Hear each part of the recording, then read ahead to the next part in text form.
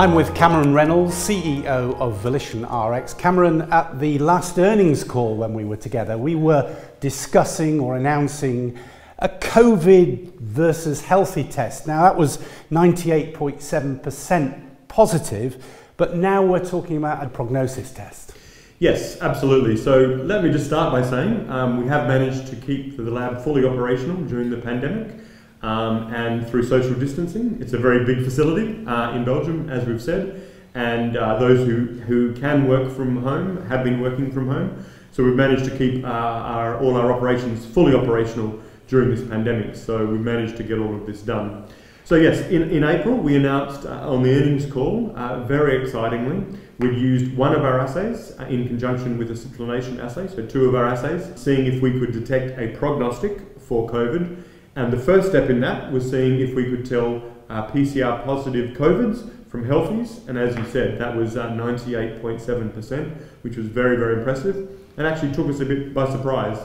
So now we've been in the process of seeing if we can work out as a prognostic.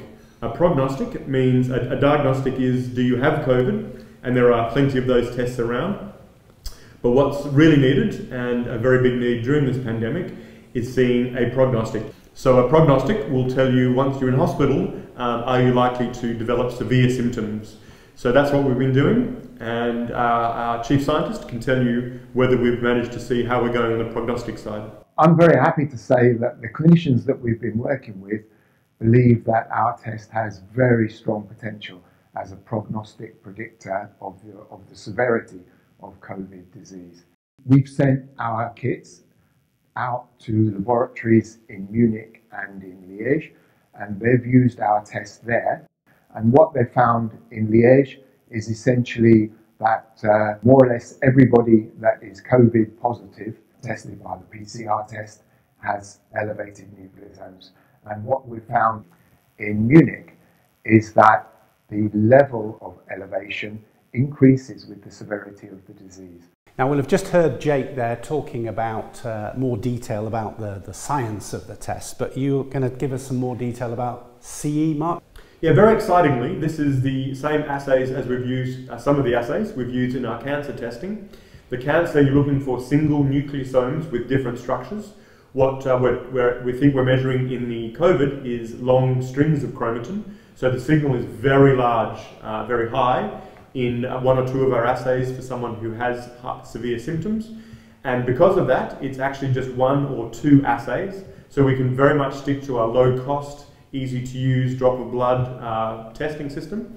So, and because it's one of the assays that we've been using in our other trials, it's very close to being CE marked for those purposes. So we believe there's a very good chance, if the trials, the next level goes very well, is to launch a product on plates and on beads, CE marked this year for Europe. And we'll see, we'll update as soon as we know what the timing will look like for the US and for Asia. And you've always said your tests will be accurate but also low cost. Now obviously we've seen some companies developing tests for COVID who are having huge costs in R&D. What will be the sort of cost level of this particular test if it works out? Yeah, so actually it's been very little extra work for us beyond the trials, and we'll be announcing in our earnings call, but we're planning now to mass manufacture the key components of our assays. So wait for the earnings call, we'll have full details on that, but we can manufacture them very economically, and we could make it priced as a normal ELISA blood test. And commercially, not only is it a very large market for COVID and other things, but also it's a serial test. So it will be taken, if it goes as we expect, many times in hospital. So in a hospital visit, it might be taken 10 times during your stay to see the relative levels changing because it progresses with disease severity, which means it's good commercially for us. But again, we really want to keep it very affordable.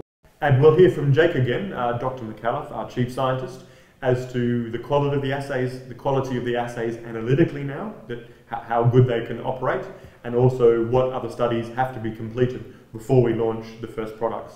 Our initial step was to show that nucleosomes were indeed elevated in COVID patients. The next step was to show that the elevation was related to the severity of the disease. We've completed that in Munich, successfully. And the final product stage is to show that the same thing is true in individuals. So over a period of a few weeks, as the patient gets better or worse, do the nucleosome levels go up or down before they actually become better or worse, so that it can be used in a predictive way. So in conclusion to all this, drawing it all together, if it goes ahead, what will be the effect, do you think, on this terrible pandemic that we have at the moment, or as far as hospitals and patients are concerned? I think it'll be a very positive outcome because it's very low cost, it can be used a lot, and because it's normal blood draw, it can fit into the normal hospitalisation procedure. And if it does prove to be a good prognostic, like it's looking, that could really help clinicians to better treat people and better triage those who are likely to be in trouble and those that can go home, which would also free up hospital beds, which would also give better outcomes. If you can intervene earlier, when someone's going to be in trouble, you can give them oxygen and intervene earlier. So we're very hopeful. It could be very useful clinically and very useful to help save lives. And as you said, there will be more details about this when we meet again to discuss your earnings in August. Yes, we're taking this very seriously and we'll continue to do the extra trial work and the CE marking so that we can hopefully launch product as soon as we can, and we'll have updates on the August earnings call.